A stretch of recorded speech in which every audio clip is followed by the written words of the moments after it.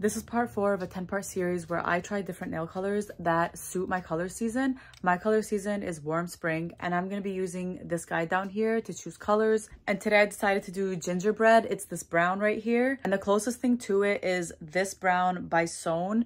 It's called Sorrel by Ssone. It's so beautiful. I've tried this before and I love it. I'm actually going to swatch it right now. Stay tuned so you can see the color, and I want you guys to let me know in the comments if you like this color on me or you don't think it suits me. I'm excited to show you what this color looks like. I already know what it looks like and it is beautiful. Here's the color without a top coat. I think this color does suit me. I think it's beautiful. Let me know in the comments what you think. If you hate it, if you love it. I personally love it. And follow me to see the rest of the series. There's 6 more parts and I'm so excited to show you the rest of the colors. See you in the next video.